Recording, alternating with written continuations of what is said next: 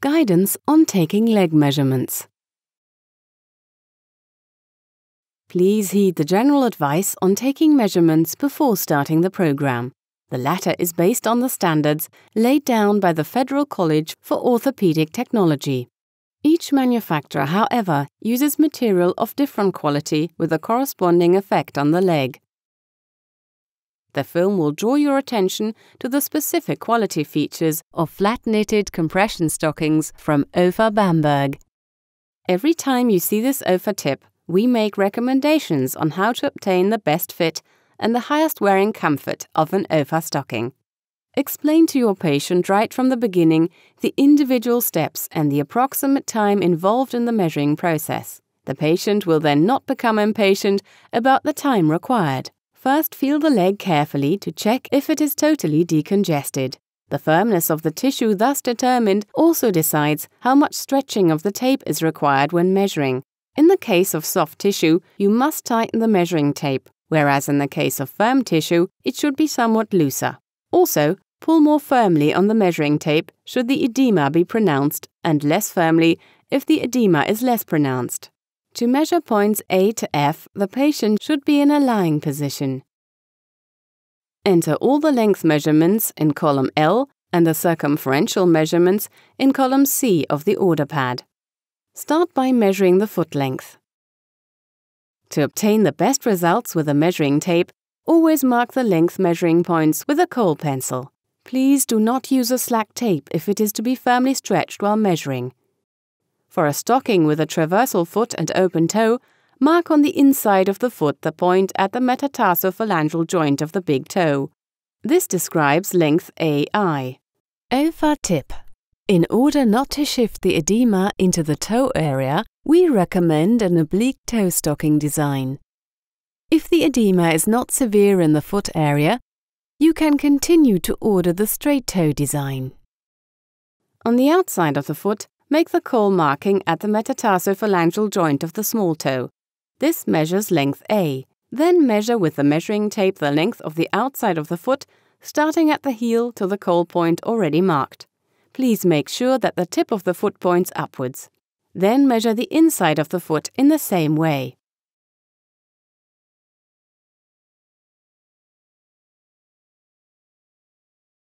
For a closed toe, also mark the traversal foot and tick off both on the order pad. Measure for the closed toe from heel to the tip of the longest toe. OFA tip. So that the toes have enough room when walking, 0.5 centimeters should be added to the measurement taken. Now proceed to measure the circumference of the foot. Start with measuring point A. Place the measuring tape around the metatarsophalangeal joint of the toes. In the case of an open toe, measure without stretching the tape to avoid constriction. Enter the measurement in column CA on the ordering pad. OFA tip. To prevent the open toe from being too wide and therefore causing the stocking to slip back towards the heel, the measuring tape should be tightened a little. Moreover, this measurement for the open or closed toe stocking should not be taken with the foot bearing the patient's full body weight.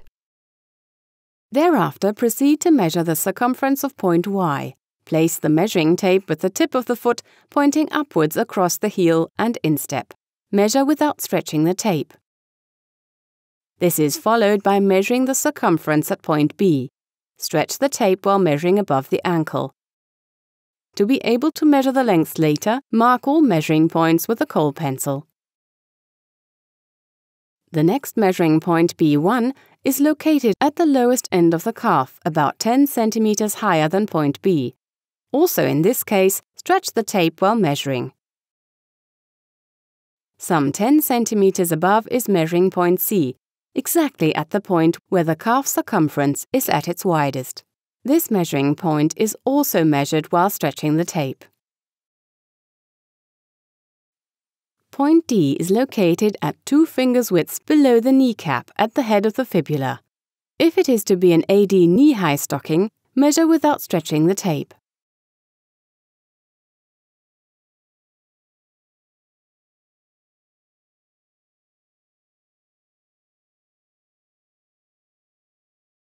OFA tip. However, to prevent the OFA AD knee-high stocking from slipping, stretch the tape slightly while measuring.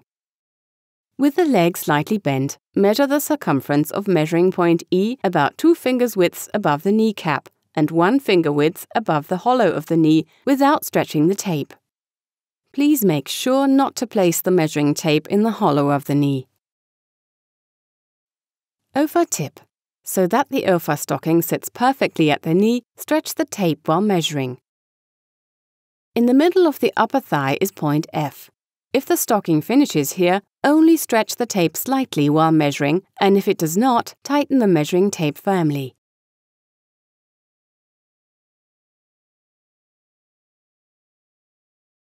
After all circumferential measurements have been entered into the order pad, you can start measuring the length of the leg.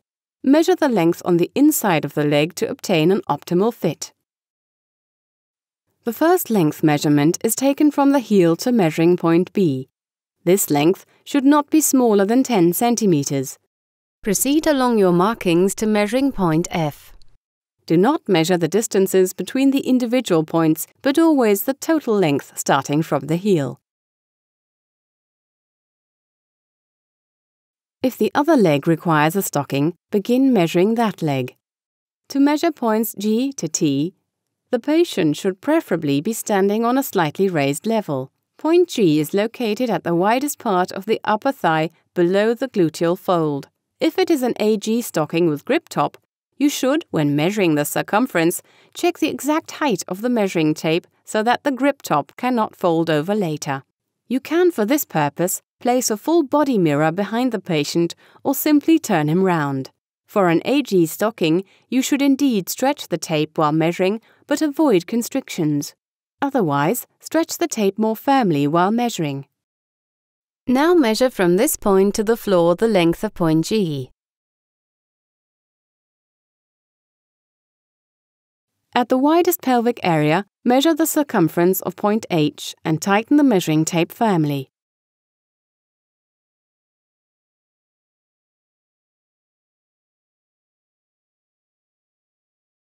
Point T is located at the waist. Only stretch the tape slightly when measuring the circumference.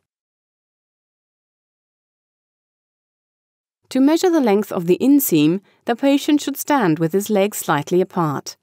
The patient holds the beginning of the measuring tape at crotch level. The length is measured straight down to the ground.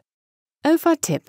In the case of very highly pronounced lymphedema, the length of the inseam should additionally be measured directly on the leg. If the deviation between the first measurement taken and the measurement taken close to the body is very big, the final length should be averaged. For the panty section, measure at the front of the length of the waist to the crotch,